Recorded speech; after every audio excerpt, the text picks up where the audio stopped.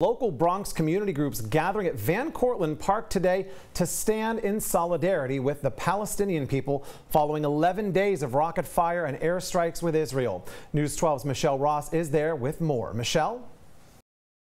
Here in Cortlandt Park, we are at Riverdale's doorstep, which has a very large Jewish population.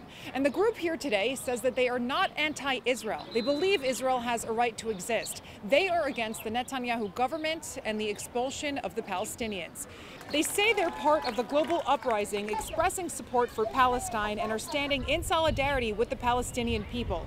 This peaceful rally comes after violence in Times Square during a protest where many Jews were targeted and attacked. The same day, both sides of government came to a ceasefire agreement. But they agree that no one should attack either side and that today is not about more bloodshed or physical violence. We're calling for an end to U.S. military aid to Israel until the occupation ends, for the right of return, and for just justice and peace for the Palestinian people. And many Jews in support of Palestinian liberation say that Israel's future demands Palestinian freedom.